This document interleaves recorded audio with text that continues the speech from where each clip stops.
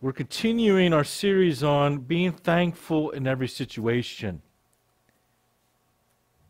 And now we come to this situation of contentment, that really how contentment is related to being thankful, because contentment will affect your thankfulness.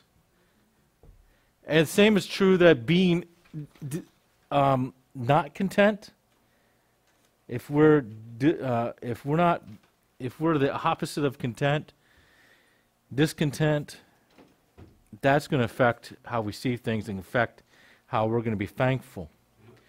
Philip Parham tells a story of a rich industrialist who was disturbed to find a fisherman sitting lazily beside his boat. "Why aren't you out there fishing?" he asked. Well, the fisherman said, "Because I've caught enough fish for today." "Well, why don't you catch more fish than you need?" the rich man asked. "What would I do with them?" "Well, you can earn more money," came the impatient reply, "and buy a better boat so you go deeper and catch more fish. You could purchase nylon nets, catch even more fish, and make more money. Soon you'd have a fleet of boats and be rich like me." The fisherman then asked this man, "Then what would I do?" "Well, you could sit down and enjoy life," said the industrialist. "What do you think I'm doing now?" the fisherman replied as he looked out to the sea. The fisherman was content with what he had. There's also a story I came across of this man.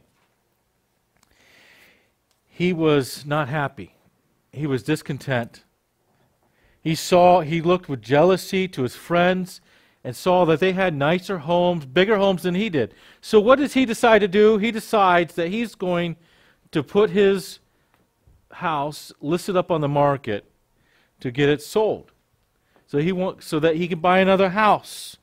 And so he meets with the realtor, he gets it put in the ads, he gets it listed, that's to sell. Well, a little bit later, he's going through the classifieds. He's looking at the ads and he sees his home and he reads the description on it. And as he reads it, he's like, "This is the perfect home for me." So he calls up his realtor and tells him, "I need to look at this home. This is the perfect home for him." So the realtor asks, "What is this home?" And the guy just going to describe it. And the man replies back, the realtor says, "That's your home that you just listed." See, being discontent affects our view of things. And so that's why we come first. The question is, am I content or am I complaining? So am I content or am I complaining? And so think about, what is the difference between contentment and complaining? Sam Crabtree writes this: "Instead of thinking the cup is half empty, the thankful heart is grateful that the cup is half full." Because we always, and I'm going to stop there and pause there for a moment in this quote, because we often think about people that talk about different views. Is the cup half empty? Is it half full? And so there's that question and how you look at things. And so that's why he says, instead of thinking that the cup is half empty, the thankful heart is grateful that it is even half full, and that there's even a cup at all. The complaining heart not only sees the cup as half empty, but as too small in the first place, and the stuff in the cup isn't the stuff it wants. The contented heart has enough. Sometimes complaining heart has too much, and by doing without, the soul can discover appreciation for what was previously taken for granted or complained about. And that is true. There's times when we look at things and we start complaining and we really have too much, and then we lose some things, and it really changes our perspective on things. Makes us thankful and grateful. I mean, there are those who went through the Great Depression, had very little. That was a hard, difficult time where people lost money, they lost their jobs, they lost their businesses. That when the stock market crashed, and going through that whole entire decade of having little, but yet they learned to appreciate what they had. And so we got to be thankful and take a step back, because we know that complaining is sin, and it's not just a little sin. God hates complaining. I mean, that is one of the sins that Israel committed repeatedly in the wilderness. I mean, think about this. We can look at them and say, oh, well, we would do better, but would we? I mean, sometimes I think we might do what they did, but even though, let's put ourselves in their place, they had witnessed the 10 plagues that God brought against Egypt. Okay? They witnessed those things. What God had done to Egypt. Where a few of them started, a few of the plagues affected them, but then God transitioned. He said, going to make a difference between them and Egypt. And so the majority of them plagues affected only Egypt, and they witnessed that. I mean, hailstorm, they witnessed the crops being destroyed, locusts, frogs, the list goes on and on, finally to the death of the firstborn. And Pharaoh ended up doing exactly as God said they would in Egypt, that they would plunder Egypt. I mean, they had just plundered Egypt. God had given them all these things for wages of their slavery. They were slaves for over 400, for most of the time they were there. And God gave them stuff. But they haven't even been gone from Egypt that long. The plagues should be fresh in their minds. They've seen God's power, what God had done. How God made a distinction between them, even in darkness, where the darkness was so thick that you could feel it. But it was daylight where Israel was at. They witnessed those things. They were given wealth when they left. But no sooner than they left, they're complaining. Exodus 14:10-11, when Pharaoh changes his mind, he comes after them. It describes, as Pharaoh drew near, the sons of Israel looked, and behold, the Egyptians were marching after them, and they became very frightened. So the sons of Israel cried out to God, out to the Lord.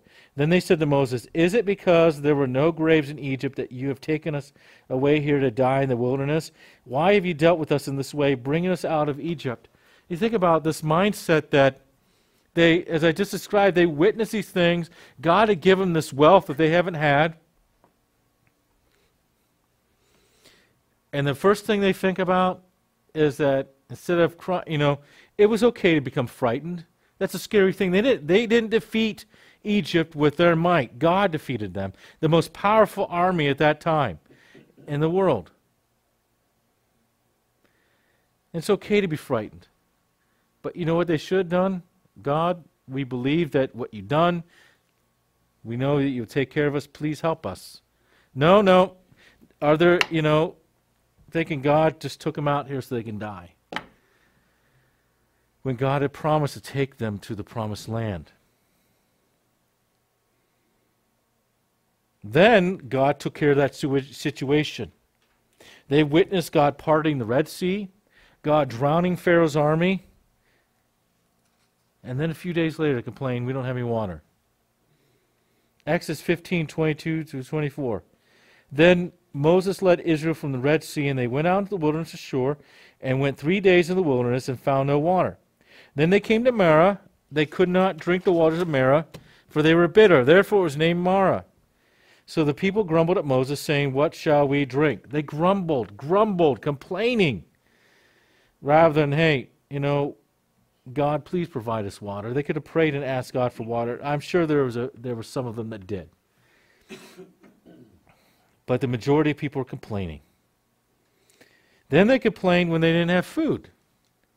Exodus 16:2-3. The whole congregation of the sons of Israel grumbled against Moses and Aaron in the wilderness. The sons of Israel said to them, would that we have died by the Lord's hand in the land of Egypt, when we sat by pots of meat, when we ate bread to the full, for you have brought us out into this wilderness to kill this whole assembly with hunger. What they should have done is believed God would take care of them. And then we know that God sent manna. For 40 years God sent manna. All they had to do was step foot out of their tent and gather it. That's all you had to do. You gather what you needed. When it came for Friday, you had to gather for Saturday. That's the only day you had to gather double what you needed, and God would send that extra. So for 40 years, God sent this manna, this food. But you know what? They complain about that. That's not good for them, good enough for them. Numbers 11:4-6, the rabble who were among them had greedy desires, and also sons of Israel wept again and said, who will give us meat to eat? We remember the fish that we used to eat free in Egypt, the cucumbers and the melons, the leeks and the onions and the garlic. Now our appetite is gone. There's nothing at all to look at except this manna. They had food. They had food. It's almost comical to think because as well, I mean, God is taking care of them, providing water for them and their flocks, providing food for them and their flocks when they could, you really could eat some of those animals. But you're complaining. It's never enough. They complained. And God ends up sends them the quail. And God ends up killing some of them because they were doing it greedily and not thanking God.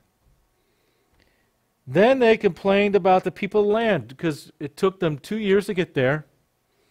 Because God took them slowly because they depend upon Him.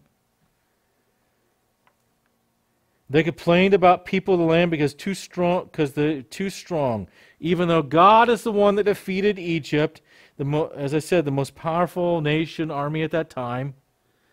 They didn't have to fight, but it was 12 spies that 10 out of the 12 spies that gave the bad report.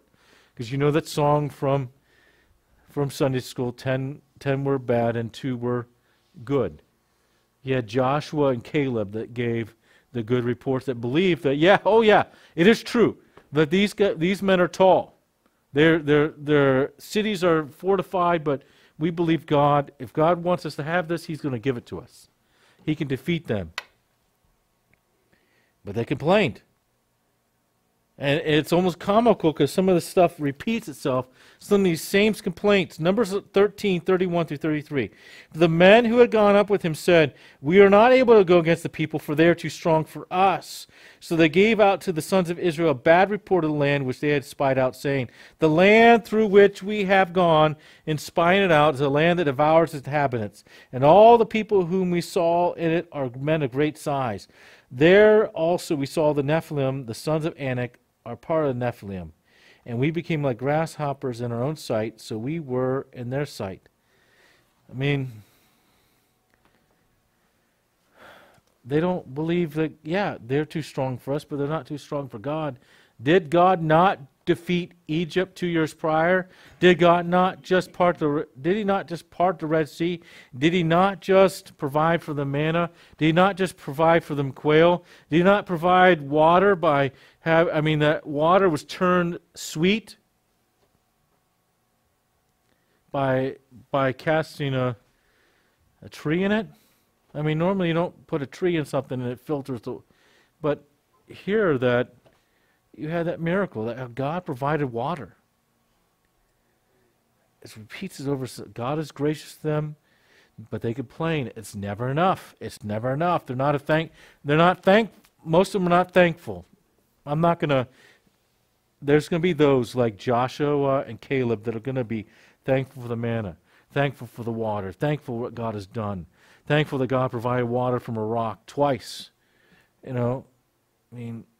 All these things God taking care of for them, that a cloud by day and a pillar of fire by night, the cloud that, just even the desert, the sun beats over your head, and the cloud provides not only God leading them, but also cover as well. Their clothes and their shoes didn't wear out. How many of us can say our shoes can last 40 years in our clothing? But it's never enough. It's never enough. It's never enough for them, for a lot of them. Complaining is a characteristic of that sin nature. 2 Timothy 3:1-5. But realize this, that in the last days difficult times will come, for men will be lovers of self, lovers of money, boastful, arrogant, revilers, disobedient to parents, ungrateful, unholy, unloving, irreconcilable, malicious gossips, without self-control, brutal, haters of good, treacherous, reckless, conceited, lovers of pleasure rather than lovers of God, holding to a form of godliness, although they have denied its power. Avoid such men as these. So complaining it's listed in this, that of all these characteristics of ungodliness. That's why to complain is really to complain against God. That's what Moses told Israel in Exodus 16:8. Moses said, "This will happen when the Lord gives you meat to eat in the evening and bread to the full in the morning. For the Lord hears your grumblings, which you grumble against him. And what are we? Your grumblings are not against us, but against the Lord." Grumbling and complaining is against God. That complaining does not think that what God has given me is good enough, or that God is treating me right, or that what he gave me is for my good. This type of thinking thinks if I had if I had more, then I will be satisfied. But the truth is, you'll never be satisfied, because greed is never satisfied. I mean, there was a recent poll, and I forget the exact numbers, but it said, what would it take, how much money would it take to make you happy? And men and women gave different responses, but it wasn't always, it wasn't millions of dollars. It was basically several $100,000, because of, I know that they take these polls every now and then, and it increases because the way the economy is and inflation, that it takes more money now to buy the same stuff. But they were just saying, if I had this money, it was more than what somebody actually would need to live on. But they think, then I'll be happy. Then I'll be satisfied. But if you're not happy with what you have, then why would you be happy when you get what you think will make you happy? Because then it won't be enough even then. Because whatever situation you are, we're really to give thanks to God and rather than complaining. Contentment is satisfied with how things are. Being satisfied with what God has given me. I mean, Hebrews 13:5-6 says, "Make sure that your character is free from the love of money, being content with what you have. For he himself has said, I will never desert you, nor I will ever leave you. So that we confidently say, the Lord is my helper. I will not be afraid. What will man do to me?" Content with what you have. Content with what God has given me, that God has given me. God has treated me better than I ever even deserve. And so because you're content, you give thanks to God for what he has done and what he has given to you. Now, being content does not mean that you cannot find a solution to solve a difficult problem. It doesn't mean that you resign yourself, well, I am content, then we don't need to find any solutions. That's not what contentment means. Contentment is being satisfied, it's being thankful, but when there are problems, we still look for solutions. Sam Crabtree writes this, "Even though we are to be thankful for everything, including difficulties like illnesses, we work diligently to creatively eliminate these very problems. Christians dig wells, build clinics, and teach literacy. The contentment that breeds thankfulness is not complacency.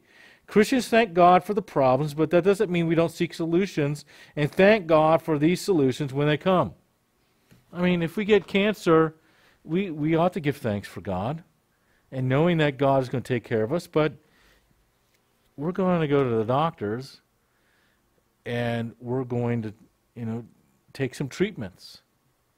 If we break a leg, break a bone, we still ought to thank God for his goodness and kindness. He's taking care of us. We thank God for the doctors and the hospitals, but we're going to get a cast on us.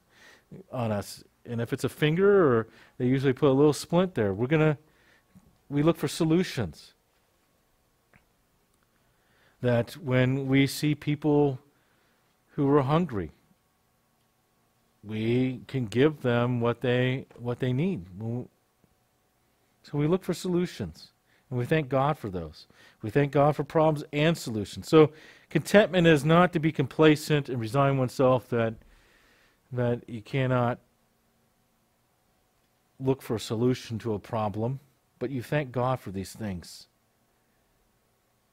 And then, secondly, we could be content even while groaning. Now, what does that mean? You could be content, yet still groan. Groaning is different than complaining. Because we just heard a few moments ago and that complaining and contentment cannot coexist. I cannot be complaining and be content and thankful. I'm either going to be complaining and discontent and grumbling, or I'm either going to be content and thankful and giving praise to God. So those two things cannot coexist. That's why a Bible says this, Philippians 2:14, do all things without grumbling or disputing. And so, and we look at other verses, it says, in everything give thanks. And so, these things cannot coexist, but how do we live in a fallen world when there's suffering and problems, and at the same time we don't complain about it? How do we acknowledge suffering and yet be thankful and content? It doesn't matter if it's our own suffering or the suffering of others. Well, Romans 8:22-23 tells us this. For we know that the whole creation groans and suffers the pains of childbirth together until now, and not only this, but we ourselves, having the first fruits of the Spirit, even we ourselves groan within ourselves, waiting eagerly for our adoption as sons, the redemption of our body. The word that is used here for groaning means to moan or to sigh. It's a deep sigh, deep groaning. The Bible says that creation groans because of the curse of sin. It groans and suffers. We groan and suffer because it even says we ourselves groan within ourselves. We groan because of suffering while waiting for Christ's return. Creation groans because of the curse of sin. The picture in this verse is used of childbirth. Suffers the pains of childbirth. And so we have this picture of childbirth. If you ask a woman in the midst of childbirth how she feels, she's not going to tell you everything feels great. No problems at all. Give you a thumbs up. She's going to be crying out pain, gasping for air between the birth pangs as they get more intense. There's a reason that they offer women epidurals for the pain. But when your baby was born, think about that. When your baby was born, you just went through all that pain. But when your baby was born and you're holding your child so close, you wouldn't trade that baby for all that pain you went through. In this fallen world, there's pain and suffering. It's okay to hurt. It's okay to cry. It's okay to moan in pain. It's okay to sigh.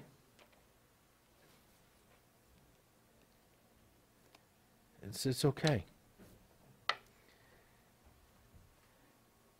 And there are times we're going to find it hard to pray in the midst of groaning. Can't get out the words that we want to. But we have a helper, the Holy Spirit, who changes our prayers to what they need to be. Romans 8:26-27, in the same way the Spirit also helps our weaknesses, for we do not know how to pray as we should, but the Spirit himself intercedes for us with groanings too deep for words. And he himself searches the heart, knows what the mind of the Spirit is, because he intercedes for the saints according to the will of God. That he himself groans as well. Creation groans, we groan, the Holy Spirit groans. But his groaning is different than our groaning. It's one of interceding of prayers, that it says that we do not know how to pray as we should. But he does. He searches our hearts. He knows what the mind is. Because he intercedes.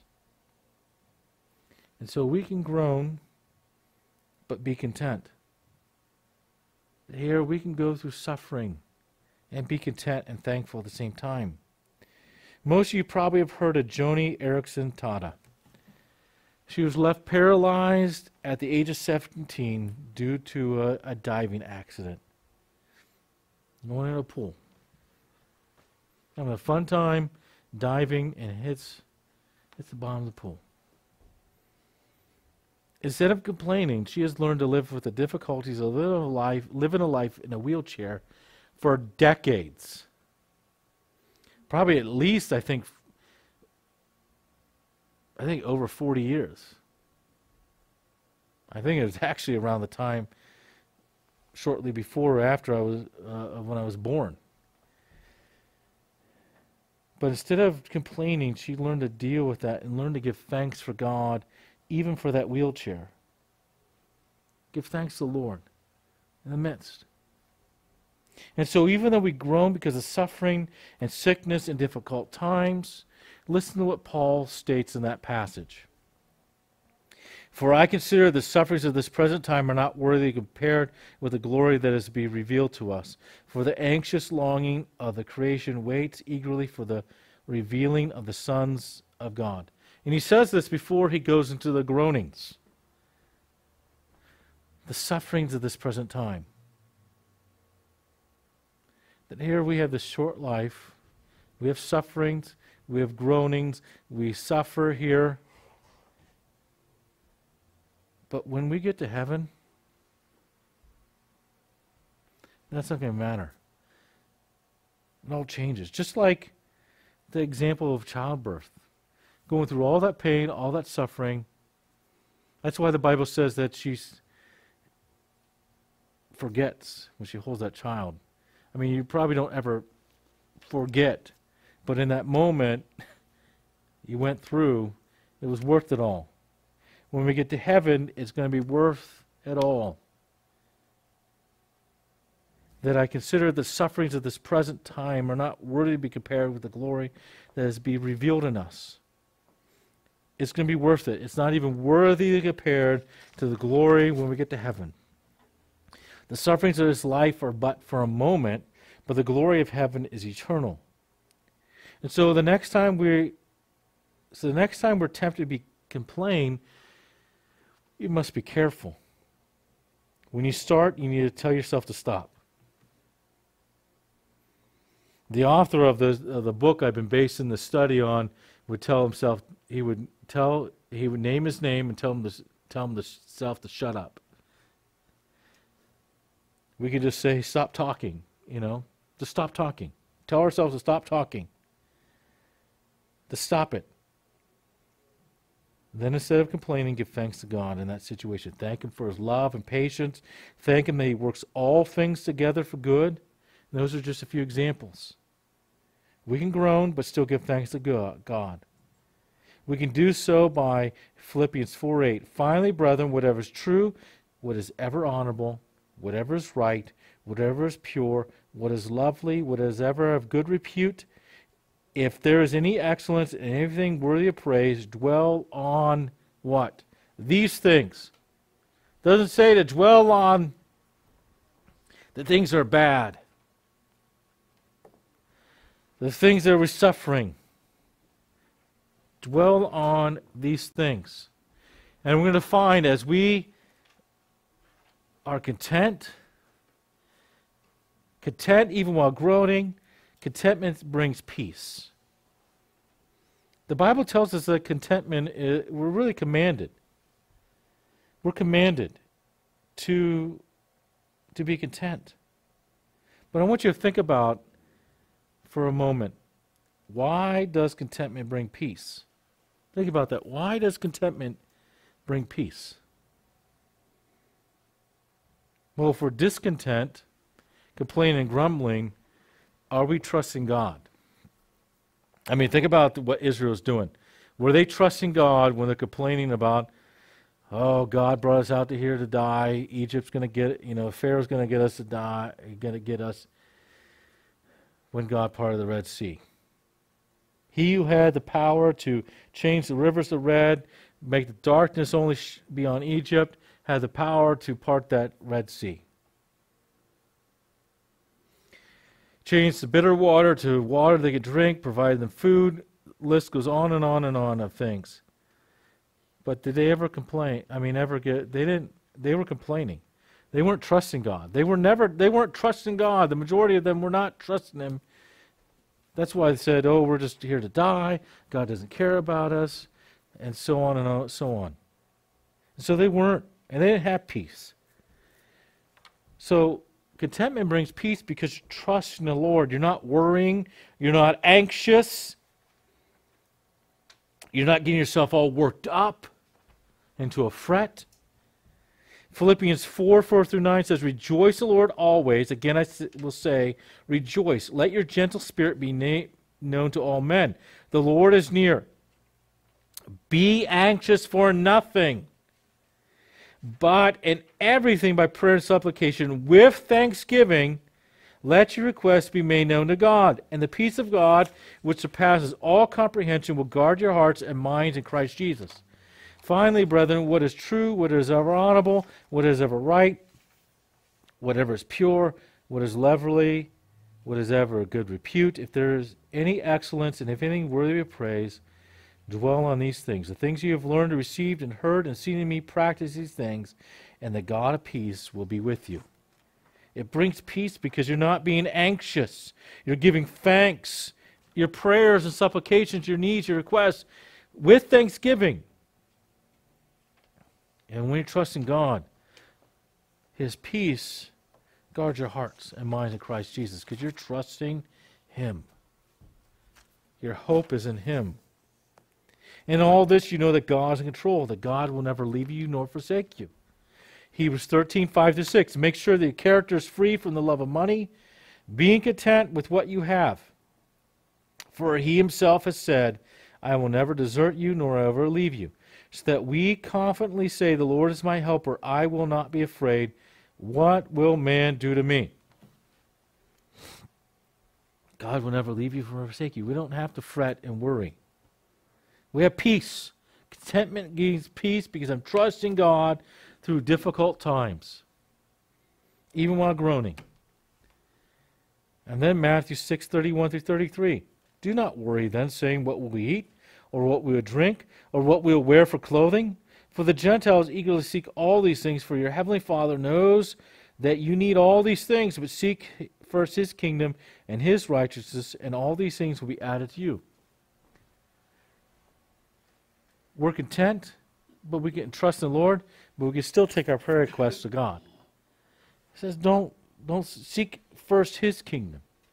Don't worry about these things. We can take our requests to God. And then fourth and last this morning, contentment says, I have more than enough. Ecclesiastes 5:10 says, he who loves money will not be satisfied with money, nor he who loves abundance with its income. This too is a vanity. Many people think that the more I have, if I have more, I will be happy, then I will be content, then I will be thankful. But that's not what it says, that you love money, you will never be satisfied, never be enough. Never enough is the reality.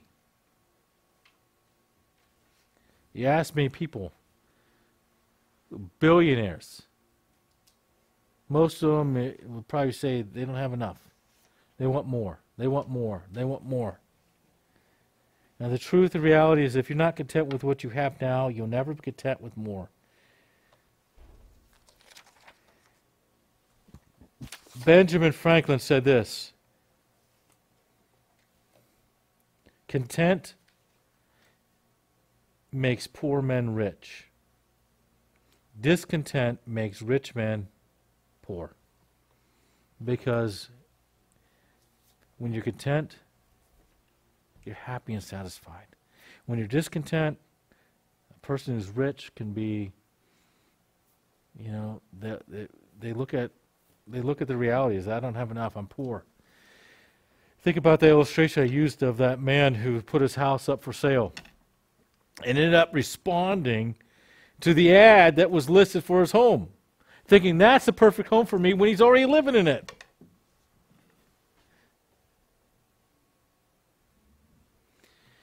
Instead, we rejoice and give thanks for what we have. It's enough. I have enough. But I said, that doesn't mean you can't take your requests to God. Even in the mindset, I have more than enough, we can still take our requests to God. And the Spirit will intercede for us, pray as we ought to. Philippians 4:4-6, rejoice in the Lord always. Again, will say rejoice. Let your gentle spirit be known to all men. The Lord is near. Be anxious for nothing, but in everything by prayer and supplication with thanksgiving, let your requests be made known to God. We could even put in everything give thanks, and including prayer. And so rejoice. Rejoice in the Lord. Again, I say rejoice. Give thanks. And so contentment, when we're content, we're going to find that we're more thankful. We may not have what everyone else has. We may not be millionaires. We may not have a yacht. We might not be eating these fancy foods. But even with a peanut butter and jelly sandwich, we're happy. We're happy because we have food. We don't have to have the lobster and all these fine things that they sell to the rich people. The rich people always eat. And it's funny because lobster used to be a shameful thing a couple hundred years ago to eat lobster. Poor people would eat it in secret. But then it all of a sudden turns to, it's a rich person thing. You have all this money for the lobster. And so even just content with what I have, what God has given me. I have what I need. I have more than enough. We really look at probably it goes beyond than just even my cup is half full. Really, my cup is overflowing. I mean, that picture we could know. If you ever filled up a cup of something, even if it's water, and you accidentally filled it up more than what could fit in that cup, it's overflowing the sides. Well, with contentment, I have it more than enough. It's overflowing. Just as David said in Psalm 23, my cup overflows. I have more than enough. And so let us be content with thanksgiving to the Lord. We give thanks to God for what He has done. And so, and praise, because we don't deserve anything. We deserve hell. We deserve to suffer for our sins. So anything, we don't deserve salvation. So anything above that is even way more than we ever deserve. And so with salvation and the Holy Spirit and God's Word and God providing for our needs and taking care of us and working things out all together for good, we can look to those things. Look, as you continue adding to your list, look to God's Word and look at all the blessings that come from, you write those down. I'm thankful to God for, and then just look to Scripture, that the blessings that come from, that come from God and how God provides, how God promises to take care of us, His promises, His Word, that way more than enough, way more than we ever deserve. And so let us be content with what the Lord has given us. And so continue adding to your list of thankfulness